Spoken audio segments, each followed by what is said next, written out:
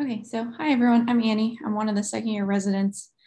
And I'm going to start with my case presentation. So this was a 21-year-old male with history of high-grade myelodysplastic syndrome, status post stem cell transplant, ultimately ended up with graft versus host disease and requiring a bilateral lung transplant, who was admitted about a year ago for generalized tonic-clonic seizure.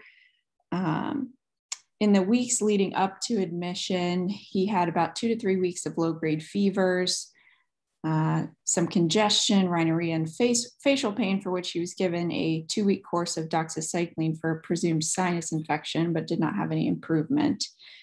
And then the day prior to admission, he developed a headache.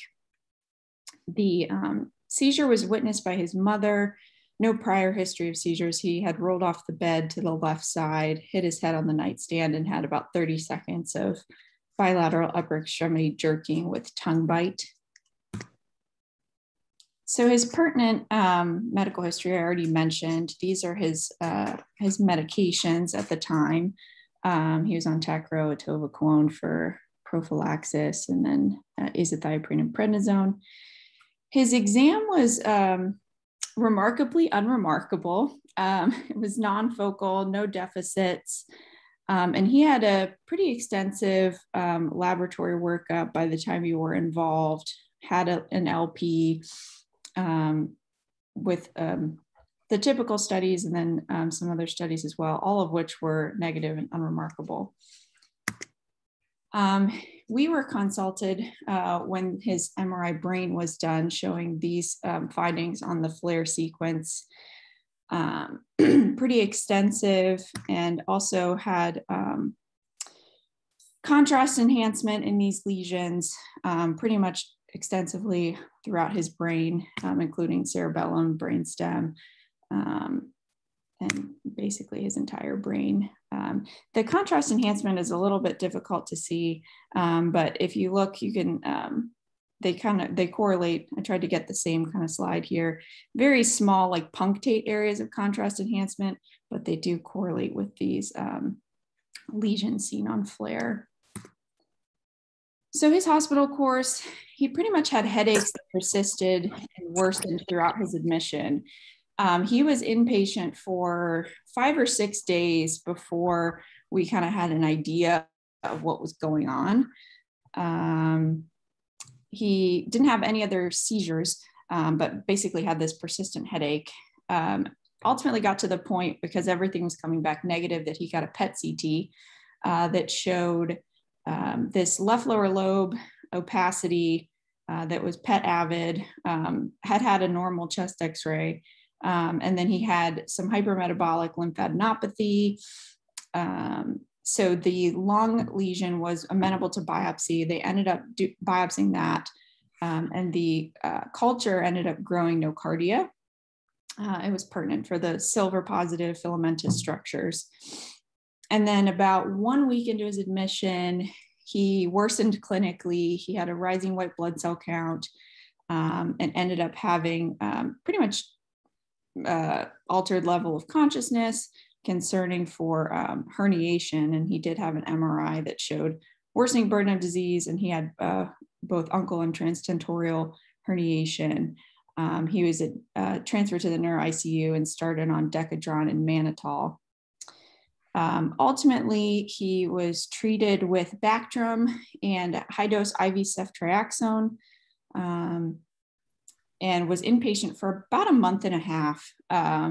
And he was discharged on a long course of Bactrim with a slow taper. So in this case, nocardia infection, gram-positive bacteria, typically considered an opportunistic infection, found throughout the world, usually in soil and acquired via inhalation. Pretty common in transplant patients, and specifically in this patient, it's most common in lung and heart transplant patients in rates of 2.5 to 3.5%. And the CNS disease occurs in about 20% of cases. Typical presentation is fever, headache, meningismus, seizures, and plus minus focal neurologic deficits, which he did not have initially. and commonly involves the lungs, like I said, CNS and skin, but can also have eye involvement, heart valves, bones, joints, and kidneys. And here on the left is just another example MRI of the abscesses that can form with CNS nocardia infection. And then this is the bacteria itself. Just an update, he ended up in the neuro ICU for several weeks. He had MRI brain in the interim that was worsening at the time that he was admitted to the neuro ICU. And then at the time of discharge, disease burden was improved. Like I said, this was a year ago. So he followed up an ID clinic recently and was doing well. No further headache or seizures. He's currently off AEDs and he has returned to work. He's still on Bactrim, but they're decreasing the dose. And those are my references, and that's everything. Thank you, Annie. That's wonderful. Okay, let me hit share.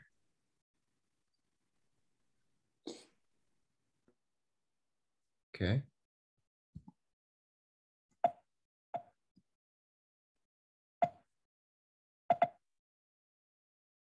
Okay, can you see my screen? Yep. Great. See, Rebecca, everybody at Duke, all patients do well. Where is Rebecca? Rebecca, say something so your picture will pop to the top. I'm here. There you You are. could also pin me. Right. Oh, a year and a half into this, and I've never pinned anybody. So it's a great day to have Rebecca Gottesman speaking to us today. Rebecca got her MD at Columbia and a PhD at Johns Hopkins School of Public Health. She was a neurology resident and did her stroke fellowship at Hopkins, where I came to know Rebecca, and quickly became professor of neurology at Johns Hopkins for her work on dementia, stroke outcomes, and vascular risk factors. But what I most remember Rebecca for is her years at Bayview, which is one of Johns Hopkins Hospital. There's a picture right there. And there's a picture of the group of us. Rebecca probably had just joined the faculty, and there she is in the front row before she became big time.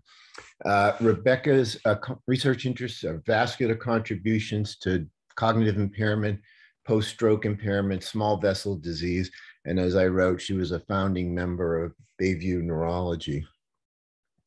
But unfortunately, after years and years, Rebecca lived in Bethesda and commuted to Baltimore to be at Bayview. And one of the reasons she was at Bayview is it was just one exit off of 95. So it was an easy commute, commute from Bethesda. But Rebecca finally decided to stay in Bethesda permanently and, get rid of the commute to Baltimore. And she's now the director of stroke at the National Institute of Health in Bethesda, which was a brilliant choice on their part. Although we folks at Hopkins, I'm sure, are gnashing their teeth at her departure. So Rebecca is going to talk to us today about a vexing issue about blood pressure and dementia, the highs, lows, and in-betweens. So Rebecca, I'll turn it to you. Thank you so much, Rich, for that very kind introduction. What you didn't share is that part of the reason that I was at Bayview, in addition to it being one exit off the highway, is that there was a phenomenal leader there named Dr. Richard O'Brien, who invested in me very early in my career and convinced me that academia was hard, but it was worth it, and made a tremendous difference in my career. So it was a lot of fun back then, and I'm delighted to be here. Can everyone see my slides? Yep. Great. So as Rich said, I'm going to talk a bit about both a vexing but a very common issue that many people are either concerned about or perhaps should be concerned about, which is that of blood pressure and dementia, the highs, lows, and in-betweens. So here's my disclosure as a former associate editor. So just to give you a little bit of context about blood pressure in general. Certainly this is not, I know this is a neurology audience and not a cardiology audience, but I think it's important to understand how we've defined high blood pressure, how that's changed, and therefore how that changes how we think about dementia and other brain-related outcomes. So just to give you some context about blood pressure guidelines, so hypertension, although defined clinically early in the 20th century, in the 1910s, really wasn't treated as an entity until post-World War II. So FDR was a very famous patient who had hypertension, but went untreated for a number of years. And his treatments were what we would consider not traditional, certainly in this time. He was treated with phenobarbital massage therapy for blood pressure in the 180 systolic over 105 in 1941. At the Yalta Conference in 1945, his blood pressure was 260 over 150, reportedly wasn't doing that well then in terms of health, not shockingly, given that blood pressure, had heart failure, was drowsy, had poor health in general. And then in 1945, in April of 1945, he had a severe occipital headache. His blood pressure was 300 over 190, and he had an intracerebral hemorrhage. He may also have had metastatic melanoma, which could have contributed certainly to that hemorrhage, but the combination would certainly make things worse in terms of that bleeding. This was some of the context of what was available to the public about hypertension, but really treatment for hypertension started somewhat after that time, and really more seriously started with a lot of medications being introduced. In terms of the guidelines for hypertension, the first report from the JNC, you guys have heard about the JNC recommendations, was in 1977, which really was focusing on diastolic blood pressure as the main target. As we moved through the JNC numbers, JNC 7 was really the one that most people used for a long period of time to think about how we defined hypertension. So this was published in 2003. And really, until a newer set of guidelines was published several years ago, was the primary set of guidelines by which people were defined for their hypertension and by which management decisions were made. So JNC 7, to remind people, said that normal blood pressure was below 120. Pre-hypertension was in this sort of 120 to 140 systolic range. Stage 1 hypertension started at 140 systolic and diastolic of 90. And then if your blood pressure was above 160 systolic, you were in the stage 2 hypertension range. There was a brief period where JNC 8 came out, which was somewhat confusing, given that it was more about who should get treated, and really said you should only be treated if you're over 150, or a lower goal if you're diabetic or have chronic kidney disease. So there was a lot of controversy about JNC 8. We're not going to talk about that so much today. But to give you some context about these newer guidelines that came out in 2017, this was the joint American College of Cardiology, American Heart Association set of guidelines. And I say new in quotes. It's new given that the previous major guidelines had been around since 2003. I realize these are several years old, but this shook things up quite a bit because suddenly there were a lot of people who had never been considered to be hypertensive who suddenly were. So the definition before, as I said, stage 1 started at 140. You can see here that now normal blood pressure still less than 120 systolic, less than 80, elevated considered in the 120 to 130 range, and then above 130 now considered stage 1 hypertension. Stage 2 would be 140 or higher and a diastolic of 90 or higher. And actually just this year, an AHA scientific statement came out, which said, if you're in that stage 1 range, 130 to 139, 80 to 89 diastolic, you can start with lifestyle modifications, non-pharmacologic therapies, but really if it's been 3 to 6 months of no improvement, you might consider medication. So that's useful for people to understand what to do with these numbers.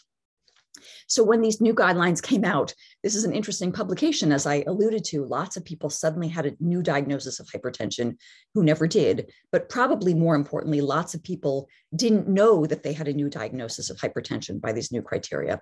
So the blue bars here are people that suddenly met new criteria for hypertension, but didn't before. So large proportions of the population, many millions of people. This is showing number of US adults in millions who suddenly meet new criteria for hypertension and might be recommended for treatment. This is an interesting paper that I was a part of, actually looking at data from several large cohort studies, including the MESA study, REGARDS, and the Jackson Heart study, which said how many of cardiovascular events that we see actually are under the 140 to 90 range. So in other words, if we only think about hypertension as above 140 to over 90, what's going on in these people below that? And again, this was because of this new set of guidelines that said 130 to 139 is now stage 1 hypertension. And interestingly, what you can see here, and I realize this is a busy slide, I don't want you to focus on the details, but is that this is basically showing you the 50% line for cardiovascular disease and stroke for overall and people on meds and not on meds. But everything is to the right of the line, which means that more than half of events in each of these subgroups by demographic features, cardiovascular versus stroke. This figure actually has 4 other panels with other types of outcomes. In every event, basically, more than half of the events in any subgroup are in people actually whose blood pressure is below 140/90. So really a meaningful part of the population, both in terms of prevalence and prevalence of disease outcomes, but also certainly people that are having disease, even though they're in that lower range. So what does this mean? Why am I talking to you about hypertension as a neurology audience, and why should we care? So I'm going to talk to you a bit about blood pressure and dementia, what we knew then, and then really shifting to how that changes given the SPRINT trial and the SPRINT-MIND trial, and how those really changed our evaluation of evidence and what we should do for patients. And then finally, what these newer guidelines, and what these new studies mean for dementia prevention. And finally, I really want to focus a little bit on this concept. The title of my talk was The Highs, Lows, and In-Betweens, that not everyone probably should be treated the same way, and probably not at every point in their lives the same way. So to talk a bit about the data that I've worked on in this area, I want to tell you a bit about the ARIC study. So ARIC is the Atherosclerosis Risk in Communities cohort. It's a cohort of 4 cohort study of 4 communities in the US. You can see here, there's one in Forsyth County near Winston-Salem, in North Carolina, nearish to you guys, Washington County, which is Western Maryland, suburban Minneapolis, and Jackson, Mississippi. And you can see here that we've now completed 8 in-person visits, but the data I'm going to be talking about today really focus on 7 in-person visits. People have been followed since the late 1980s when they were 45 to 64 years of age.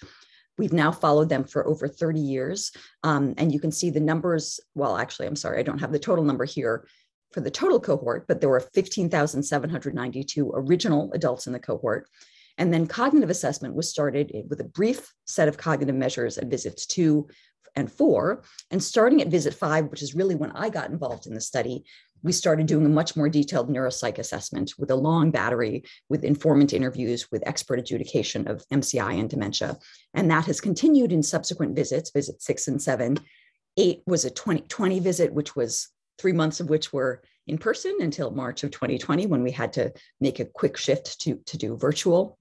And now we're back in the clinic seeing people some more. But you can see they've gone from a middle-aged population to an aging population. Now they're 80 to 100 years of age. In addition to cognitive assessments over time, which again became more detailed in later visits, we have brain MRI in a subset. And I'll talk briefly about the florbetapir PET, which was an ancillary study that I ran in a subset of non-demented people from 3 of those 4 US communities. So in the ARIC study, because we have this long duration of follow-up, we can really look at longitudinal change in cognition. So in this study, with the analyses led by Andrea Schneider, who at the time was an MD-PhD student at Hopkins, then a resident, then a neurocritical care fellow, now is faculty at UPenn. We looked at change in cognitive status over 20 years in relationship with midlife hypertension. And I'm going to give you some data showing how important midlife is. When we look at later life blood pressure, it's much less important for cognitive change or cognitive performance, but really midlife, and probably even earlier, is especially important for cognitive trajectories. So in this study, we looked at these repeated cognitive tests. I told you we had a shorter cognitive battery at visits 2 and 4. This was delayed word recall, digit symbol substitution, and word fluency. We repeated that at multiple points. In later years, we have a more detailed battery. We assessed, we evaluated for possible attrition and bias and incorporated these into our analyses. And for this, we looked at, this was before the newer hypertension guidelines. So we looked at hypertension, pre-hypertension, or normal blood pressure by the old JNC7 criteria. And then with this new JNC8 data on indication for treatment, we looked at that as well, but that's not really the focus. So what I want to show you, these are showing the amount of cognitive change over 20 years compared to people who had no hypertension. So the reference group being normal blood pressure. So pre-hypertension, which is now sort of the stage 1 hypertension by new definitions, you can see here all of these being negative, meaning there's a greater amount of decline over 20 years in people who had both pre-hypertension or hypertension, more so for hypertension than pre-hypertension, than did people with normal blood pressure. And so you have about a 6.5% greater decline over 20 years than you would have had from aging alone if you have hypertension, for example. And just to show you what these look like linearly, it's a fairly linear relationship with blood pressure in that higher blood pressure in midlife, greater amount of cognitive decline. You can see things get a little imprecise here. This is systolic blood pressure and difference in the global Z-score, which is an average of those 3 tests over time, simply because people who had a blood pressure of 170 systolic in midlife, there were many fewer of them that survived to have 20 years of follow-up, as might be expected given competing risks, et cetera, and other causes of hypertension-related disease. So what about dementia? Cognitive change is certainly interesting. It's not a huge amount of difference and sometimes hard to interpret what that means in a public health standpoint. So dementia is something that people understand much more. They're much more fearful of when we talk to them about potential sequelae of high blood pressure and other vascular risk factors. This paper, also from the ARIC study, looked at a number of vascular risk factors in midlife. I'm going to mostly talk about the hypertension results here. And just to share, this is the entire cohort. So we have the entire cohort who we followed, and we defined dementia in several different ways. We have people who came in for that visit 5 detailed neuropsych assessment, informant interview, had an expert adjudication of their cognitive status as to whether they were normal MCI or dementia. Then we have people who couldn't come in, but we did a phone-based cognitive assessment, or who couldn't even do that, but we talked to their family members. And then finally, we included cases that we identified through hospitalization codes. We really didn't want to miss anyone in terms of dementia cases. This, again, was the sort of old definitions of hypertension, with hypertension being above 140 systolic or above 90 diastolic or on medications. And then pre-hypertension we looked at as well with these old definitions of pre-hypertension. And we have a Cox proportional hazards model here. So to show you the blood pressure results, and again, we looked at, this is independent of other vascular risk factors, because certainly you may ask, all of these vascular risk factors co-occur. People who have high blood pressure often are also diabetic, are older, et cetera. We've adjusted for all of those. Certainly it's an observational study, so there could be some unmeasured confounding, but what we can see here longitudinally is that people who have high blood pressure or pre-hypertension have higher risk of incident dementia over 25 years. So not a massive risk, but if you think about the number of people in the population who are affected, and if each has a 40% higher risk, if you have hypertension, it really affects many people. I do want to point out that we don't really see a big difference in the effect in Black versus white adults. In other words, Black adults with hypertension have a similar increased risk of dementia as do white adults with hypertension. Keep in mind that this doesn't account for degree of control of hypertension, which we know is really one of the important reasons potentially behind some of the disparities that we see in both stroke, but also dementia. So in this paper in ARIC, we looked specifically at these new criteria and said, okay, there's these new ACC-AHA criteria. Again, not super new, but a few years old as of now.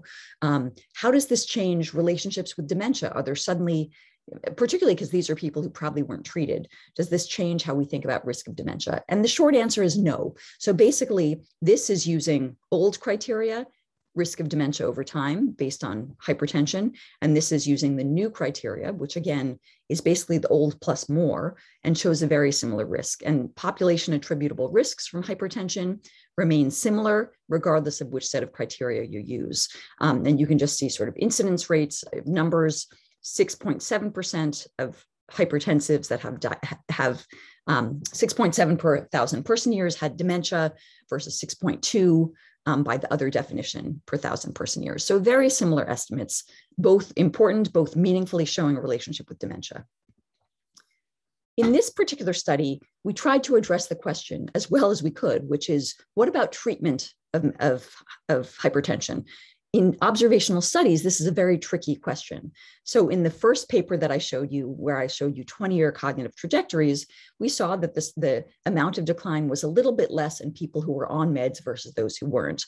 But it's tricky because people who take medications are different than people who don't. So there's this potential confounding by indication that we have to think about. So in this particular study, we tried to address this with a number of methodologic approaches, but really did a meta-analysis, and this was led by G. Ding and Lenore from Lenore Launer's group, who's at the NIA, and combined a bunch of studies and said, let's look across studies, number one, to see if there's an effect of antihypertensive medication use among people with hypertension, or in the general public. And then 2, if there's certain medications that have a particular benefit. And so these are the cohorts that were combined, as you can see, ARIC, which is why I was involved in some of these other really important cohort studies. And this is a pooled analysis using individual level data. And again, a busy slide with a lot of medications listed. And there certainly have been hypotheses about specific medications, particularly in the renin-angiotensin system, as potentially having a role. Other studies suggesting calcium channel blockers may have a particular role. But what we found here is that it didn't really matter what you were on, but in general, and with the pooled data, people who were on medications had lower risk of dementia than those who didn't among people with hypertension. So this is important. If you look at people with high blood pressure, being on a medication was protective. The reason I say it's important is because being on a medication is often otherwise an indicator that you have hypertension. So that might actually demonstrate an increased risk because of the hypertension that was there in the first place. But in this particular study, when we looked at people with normal blood pressure, there was no difference in whether you were on medications or not. But in people who were hypertensive, clearly reduced risk of dementia if you were on a medication, and it didn't really matter which one. So I mentioned earlier that we did not see a difference in ARIC on the relationship between hypertension and dementia by race. But I alluded to the fact that we know there's differences in control of blood pressure by race for a number of different reasons related to social determinants, access to healthcare, et cetera. But we know that this is really an important driver for a lot of the disparities in stroke and dementia. And in this particular study, Deb Levine at the University of Michigan led this consortium where she pooled data from several cohorts, including ARIC, and looked to see if the observed difference in cognitive status and cognitive change over time, which was steeper in Blacks than in whites. So you can see in general sort of change in slope over cognition. This is the effect of race. Black versus white participants was more decline in Blacks versus whites. But when she accounted for blood pressure control, so actual blood pressure values and medication use, that difference in slope went away. So this was a significant difference, meaning Blacks had greater decline in cognition over time, but when you accounted for blood pressure and its control, that difference went away, suggesting that many of those disparities that we see, as we hypothesized, are really due to differences in blood pressure control. So what about the actual implications of having high blood pressure? So it can be related to cognitive change, it can be related to dementia. What does this mean mechanistically? Is it a target that's really important to get at early, or is it just sort of another marker of people that are going to have bad outcomes? So to try to understand whether the relationship between high blood pressure and other vascular risk factors with dementia, and even in some studies, Alzheimer's type dementia, was due to a direct relationship with Alzheimer's type neuropathology, I conducted this study where we as an ancillary study to ARIC, we did florbetapir PET imaging. So florbetapir PET, as I'm sure you all know, is amyloid PET marker. We know that amyloid is not definitive, is not the definition of Alzheimer's disease, but certainly is an important marker of it. And by leading hypotheses is an important player in the pathogenesis of AD. So we looked at amyloid in people who did not have dementia in the ARIC cohort. So we had 346 people without dementia from 3 of the sites who were 70 to 90 years of age. And we looked at the relationship between their vascular risk factors in middle age and amyloid deposition in their brains. Again, non-demented people. And again, we're trying to get at, is there a direct link with Alzheimer's type neuropathology, which could be mechanistically leading to this change in dementia? Or is it simply that having both contributes poorly to your cognition? So what we found is that and this is not for hypertension in particular, but if you looked at odds of having elevated amyloid based on number of vascular risk factors in middle age, you can see here that there's nearly a tripling of odds of having amyloid if you had 2 or more vascular risk factors in middle age. And again, we count these as hypertension, high cholesterol, diabetes, obesity, and smoking. So if you had at least 2 of those in midlife, and we couldn't look at even higher numbers because, again, we had survivorship issues with people that had more risk factors and middle age didn't really survive to these later visits. If you had 2 or more of those risk factors in midlife, you had nearly a tripling of your odds of having amyloid in your brain in later life, independent of demographics and these other risk factors. And interestingly, and we sort of see a dose response, nearly a doubling if you had one risk factor compared to none. And as you get closer and closer to late life, so visit 1 here is midlife, as you get closer and closer to late life, that effect seems to go away, emphasizing this point that I made earlier that midlife appears to be especially important for risk for hypertension, but also these other vascular risk factors. And interestingly, for hypertension in particular, you can see here that there's a suggestion that the relationship between hypertension and amyloid in later life is especially important in people who are carriers of an ApoE4 allele. So the relationship between blood pressure and SUVR, which is our measure of amyloid deposition by fluor beta peer, is basically flat unless you have 1 or 2 ApoE4 alleles. So the interaction was not significant, so not an emphasis of this paper, but provocative in terms of thinking about a 2-hit type of hypothesis here, where having both an increased genetic risk and being exposed to a vascular risk factor may really increase your risk of these bad outcomes. I mentioned that we're interested not only in how vascular risk and blood pressure affects amyloid, but how those together affect cognition. And I had hypothesized that if you had both high blood pressure and other elevated vascular risk, and you had elevated amyloid, that these would interact to further increase your risk of worse cognition. And what we found in this paper that's about to be under submission, so these are unpublished data, is that they did not interact. We did not find evidence of a significant multiplicative interaction between amyloid level and vascular risk factors, but we did find that they both independently contributed to cognitive status. So this is looking at midlife vascular risk, so hypertension, for example, at visit 1, amyloid at visit 5, and how those both contribute to change in cognitive status from visit 5 to 6, new dementia cases. And there were 36 new dementia cases, not huge numbers in this subset of 300 people that had amyloid PET and that had all these data for this follow-up. But interestingly, we see that hypertension independently contributes to that incident dementia risk in late life. In other words, visit 5 to 6 new dementia cases, as does amyloid. They're both independent of each other, which further suggests that even though they don't interact, you can't ultimately treat this disease by just getting at one versus the other, when we do have sort of medications that we all agree are reliable and effective for amyloid removal or whatever it is that, that makes a difference in AD. It may be that we also have to act on these other markers and these other risk factors like hypertension. So other than the data that I've shown you, is there biological evidence that this might be a reasonable relationship, that hypertension might really do something important for Alzheimer's disease in particular? And the answer is yes. So there's some great theoretical work, some of which is done by Kos Iadakola at Cornell, a lot of work suggesting that there's differences both in blood flow, which can affect health of the white matter of the brain. That's not surprising. Disruption of the blood-brain barrier, and that the neurovascular unit may lead to further amyloid deposition, which in turn could lead to further damage of the neurovascular unit and worsening blood flow.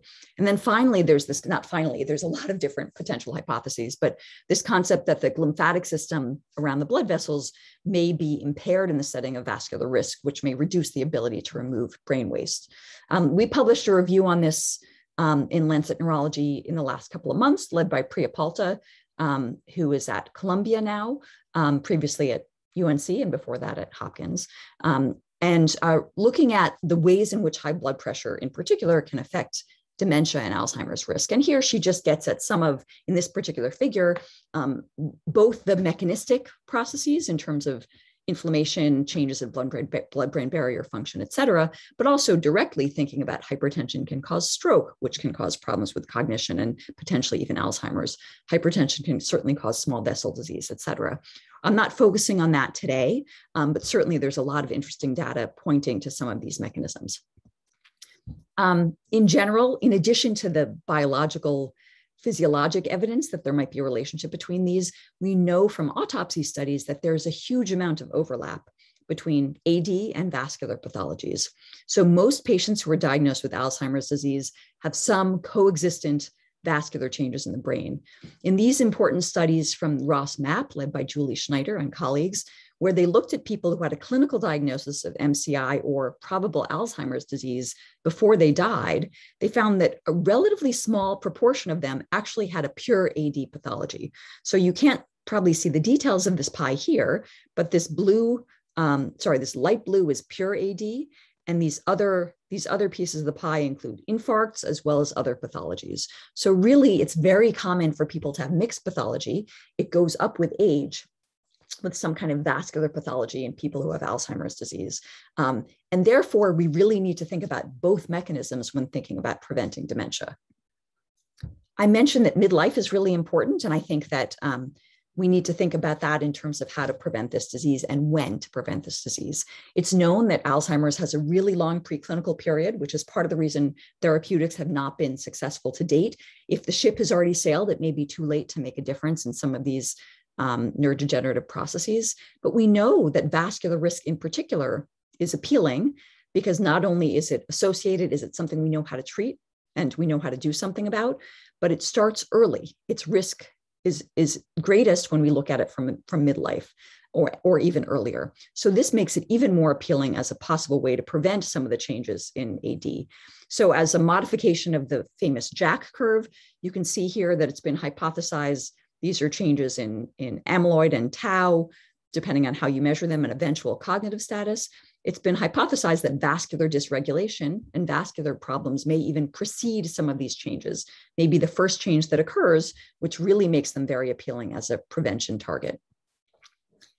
The potential of hypertension as a way to reduce cases of dementia and AD in particular has not escaped public health agencies and organizations. So the Lancet Commission put out a refresher to their prior Lancet Commission on prevention of dementia.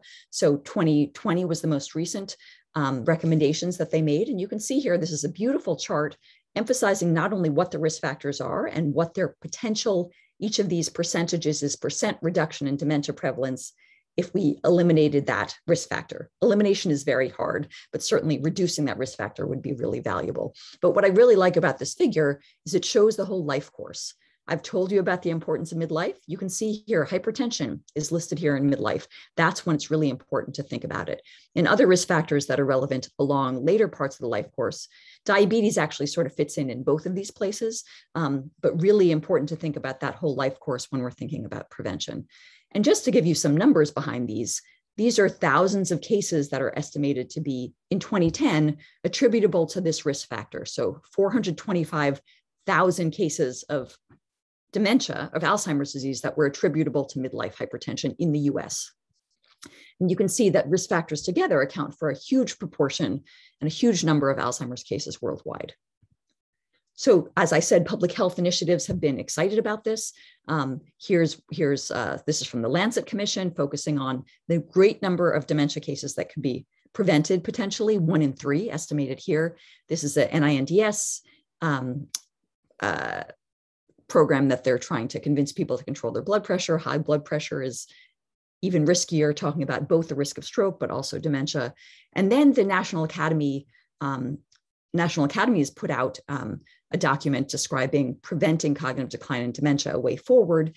This was several years ago already, and before the SPRINT Mind trial, which I'm going to talk about in a moment. And they recommended, even then, based on the observational data, that control of high blood pressure, particularly during midlife, and here they define that as 35 over 65. I was one of the sort of experts reporting for this committee's consensus report. And one of the follow-up questions they had for me is, what is midlife? And probably maybe that's one of the questions in the chat. People always ask me that. In ARIC, it's 45 to 64, probably 35 to 65 is more reasonable. Yes, 65 is rarely midlife, but maybe by the time we're decades ahead from now, it will be. So what about SPRINT? So I mentioned that things sort of changed when SPRINT and SPRINT Mind came out. So SPRINT was a trial of intensively controlled blood pressure to standard blood pressure control. And what that meant is that people were randomized to keep their systolic under 120 versus just under 140. It was a large trial of over 9,000 people. There were not people who had had a prior stroke or who were diabetic who were in the study. And the study was stopped early due to clear benefit, strong efficacy signal for cardiovascular outcomes. And you can see here, intensive treatment, the yellow line here, standard treatment, higher cumulative hazard of their composite cardiovascular event, which is listed here: MI, acute coronary syndrome, stroke, heart failure, death from cardiovascular disease, and also for death from any cause, much less for people who were in the intensive treatment than the standard treatment. Study was stopped early. That's great news. That tells us a lot. That's part of what led to some of these modifications in our definitions of hypertension. Sprint Mind came out in 2019. So Sprint, I believe, came out 2018, Sprint Mind in early 2019. Same study. The problem is it was sort of the less preferred younger sibling of it being the cognitive outcomes of Sprint. So Sprint was stopped early for cardiovascular benefit, but there was this really important secondary outcome, which was to look at probable dementia, which probably didn't quite get enough power to get its outcome. So people only had 3.5 years worth of intervention, which is probably not going to be enough for a cognitive outcome. And their primary outcome was probable dementia. And they did not reach statistical significance to see a difference in probable dementia for people who got intensive versus standard therapy.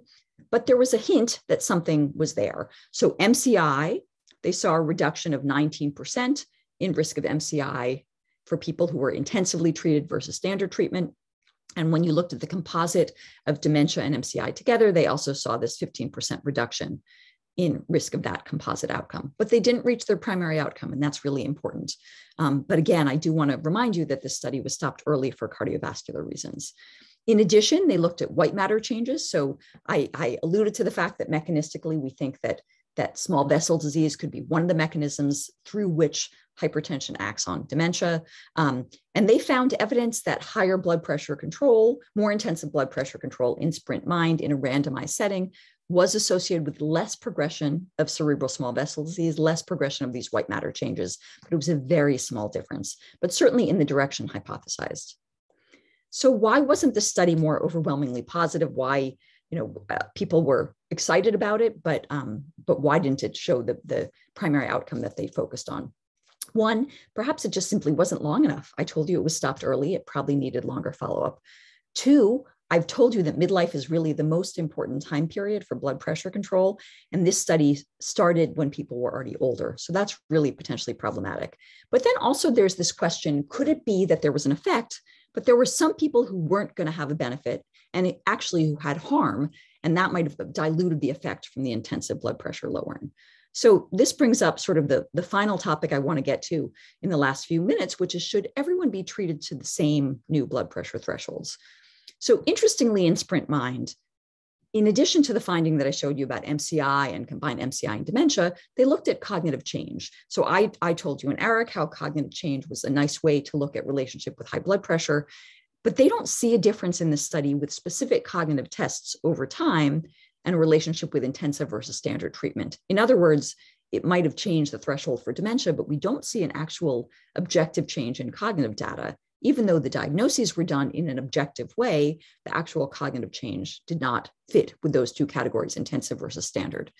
In addition, although the white matter hyperintensities progressed less, there was actually more brain volume loss in people who were on the intensive versus standard treatment. So particularly in regions like the hippocampus, there was more atrophy over follow-up in people who were on intensive versus standard treatment.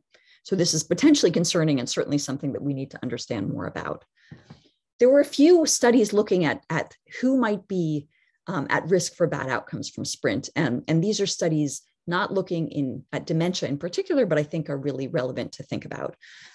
So in this particular study, they said, you know what, if we implement blood pressure treatment guidelines based on Sprint, we would prevent 107,500 deaths per year. But by the way, we'd have 56,000 more episodes of hypotension, 34,000 episodes of syncope, 43,000 electrolyte disorders, 88,000 acute kidney injury cases compared with standard therapy. So this is more to describe what the potential consequences are, but realizing that there is always a flip side. In Sprint, they did not find many adverse events, but it was a clinical trial population and not necessarily a real world population. So something important to think about. This is an interesting way to approach this question. Are there certain people who would not do as well with intensive blood pressure control? And this is sort of a risk calculator where basically you can say, what do I know about this person? What are their other risk factors? And what's their risk of benefit from being on intensive blood pressure treatment versus harm. And so this is kind of a cool way to think about, showing here, so age, different factors, smoking, creatinine, et cetera. These are people who are higher risk for higher harm from being intensively controlled versus not. And what I want to point out is that we don't know where people with dementia, small vessel disease, post-stroke, where they fit in this algorithm. So is low blood pressure always better? Specific scenarios where it might not be, and I'm keeping an eye on the time because I know we're running short, just to briefly talk about some scenarios where it might not be, in addition to what I alluded to more broadly in the general population. So Andrea Rawlings, when she was at Hopkins, led this work looking at orthostatic hypotension in midlife, people who had orthostasis in midlife. And again, that's not very common in middle age. This was even excluding people with Parkinson's or on Parkinson's meds. She found that there was a higher risk of stroke, dementia, cognitive decline in people who had orthostatic hypotension in middle age. This was independent of other vascular risk factors, including blood pressure itself, which tends to be higher in these people. Melinda Power, who's now faculty at George Washington University, but did this as a postdoc with me, looked at blood pressure over the life course and how it relates to brain volumes. And what she found was that not only was high blood pressure important for smaller brain volumes in later life, going along with one of these mechanisms by which hypertension can act on dementia, but if you had a pattern of high blood pressure in earlier life and then hypotension in later life, there were smaller brain volumes observed, particularly in the temporal lobe. So this is something, that we need to think about as we think about changes in management over the life course, particularly if you have someone who suddenly is defined as being in a new hypertension category, and therefore we have to think about how best to treat them when there's suddenly a new criteria or suddenly they're in a new guideline category. Keenan Walker, who's now at NIA, was also a postdoc with me at Hopkins, led this beautiful work looking at change in blood pressure patterns and dementia risk. And what he did, just to let me get straight to the data, is he looked at midlife and late life blood pressure. And he found that people who were hypertensive in midlife, but hypotensive in late life, had the greatest risk of dementia, this blue line here. If you were hypertensive consistently, your risk was really still quite high. We know that from other studies, but really it was this hyper followed by hypo. And the hypo people are below 90 over 60, so they're reasonably low. Interestingly, most of them happen to be on antihypertensive medications. We know that they could have, certainly we can't fully account for things like heart failure and other reasons why they may be especially hypotensive, which could contribute to this risk. We excluded anyone who had any early cognitive changes to make sure it wasn't a reverse causation situation. But really this pattern of high followed by low blood pressure seemed to be especially important for risk of dementia. The other point I want to make about thinking about who you should treat and at what point in their time course is that probably midlife might be too late. So if someone has high blood pressure at an even younger age, we really need to think about the impacts that might have. In this British birth cohort study, they found that early adulthood, which was sort of in the 30s, basically, so adulthood was associated, blood pressure at that stage was associated with lower brain volumes later in life and worse cognitive status. So emphasizing that we might need to even shift our threshold for when we start treating to an even earlier age. So to wrap up, so apparently I learned this was a trip that we took pre-pandemic, certainly it feels like an eternity ago, on safari in Zimbabwe, which was phenomenal. And I took this picture of this giraffe after learning from our safari guide who knew everything, that giraffes have the highest blood pressure of any animal because they have to be able to pump blood up to their brains, which is far away from the rest of their body. So certainly I don't know about dementia risk in giraffes, but perhaps this is something we need to worry about. But I suspect that high blood pressure may cause them other problems along the way. So in conclusion, hypertension in general is bad. Lower blood pressure seems to be better. We have evidence that this lower goal is appropriate. We know that high blood pressure is bad, not only for cardiovascular endpoints, but also with cognitive outcomes such as cognitive decline and dementia. SPRINT tells us that aggressive blood pressure control improves outcomes and maybe even reduces MCI and dementia, but we need to keep in mind that that study was not positive for its primary outcome. But the caveat here is there may be some people who don't benefit as much, who might have diluted that effect in sprint mind, perhaps, but also who are potentially even at risk of harm from intensively controlling their blood pressure. So thinking about what someone's comorbidities are, thinking about what their life course exposure to blood pressure medications was, and thinking about their autoregulatory curve. And I realized I rushed through a slide that had a picture of it on it. People that have chronic hypertension shift their autoregulatory curve. So the threshold below which they experience ischemia is going to be higher than it would be in someone else. So thinking about an individual's exposure to blood pressure is really important in thinking about how best to treat people. In the future, I hope to continue to look at some of these important issues involving hypertension, what it means for Alzheimer's, what it means for some of these other biomarkers, such as blood-based biomarkers for Alzheimer's disease. In addition, thinking about who these populations are who might have adverse sequelae for cognition as well as other end organ injury from high blood pressure control. We're doing these additional ARIC visits. I mentioned the sort of half virtual, half in-person visit 8, we visit 9 ongoing. We're doing another 1,000 MRI and fluoride beta pure PET scans for a number of related hypotheses. And I think we're going to have a lot of exciting data as we continue to look longitudinally in those people. And then finally, I mentioned that we don't really know whether people with progressive small vessel disease or even early cognitive changes are at especially high risk for aggressively controlling their blood pressure. Again, you want to control it to avoid those outcomes, but once they have them, what should we do with those patients? I think that's an important population to understand more about how aggressively we should be controlling blood pressure in, and I hope to study those in more detail. Here's some of my acknowledgements. I have absolutely fabulous colleagues who I want to thank here, and many people that probably are not mentioned here, and certainly ARIC participants and staff, and my prior funding sources from when I was at Hopkins, and now certainly the NINDS intramural research program, and my lab, who have been with us in times when we could all be together, and then masked, Zoom, et cetera. But I work with a fabulous group of people and trainees. And with that, I will take some questions. Thank you very much. I'll stop sharing so I can see everyone.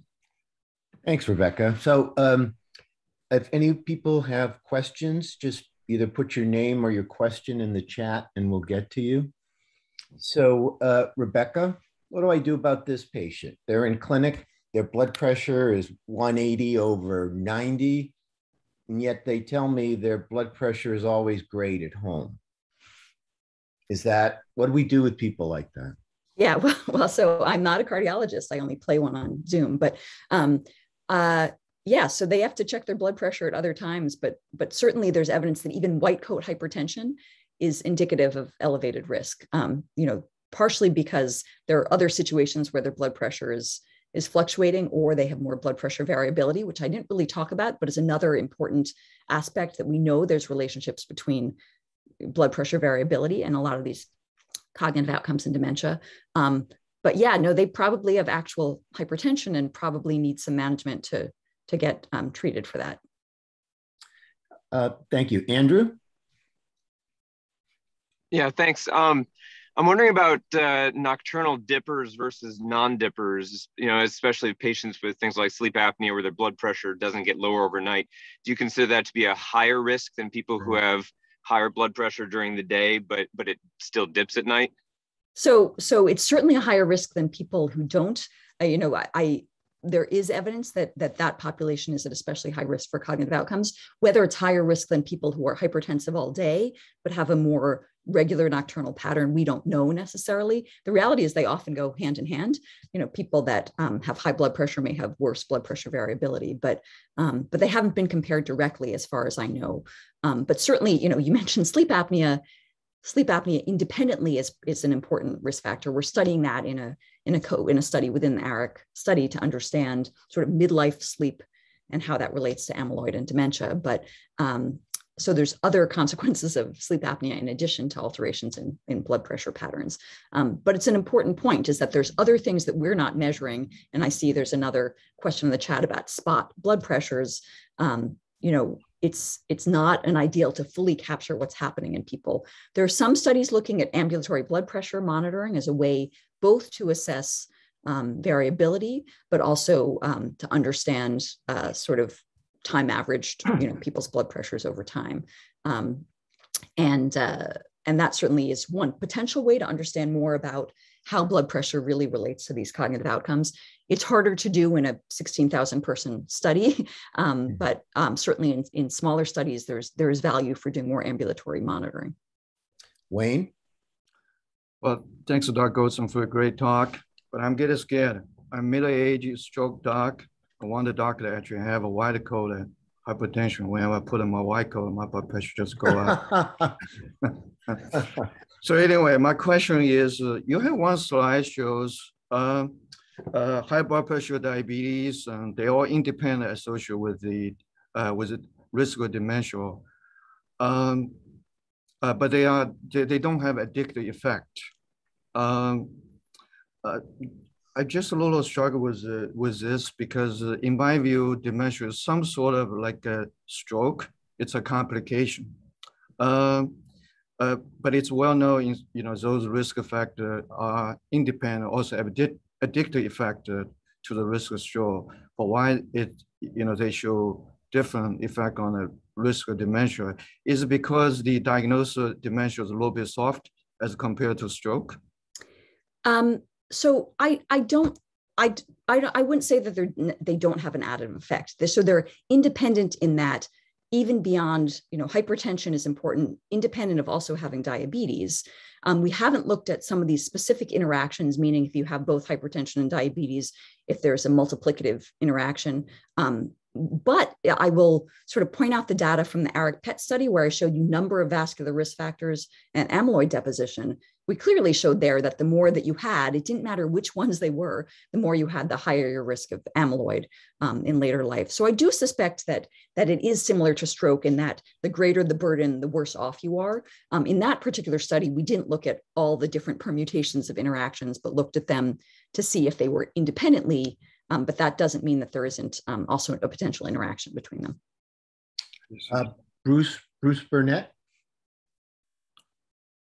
Hi, so my question is related to, I saw that the risk factor for physical inactivity seemed to be a fairly high factor for later cognition decline.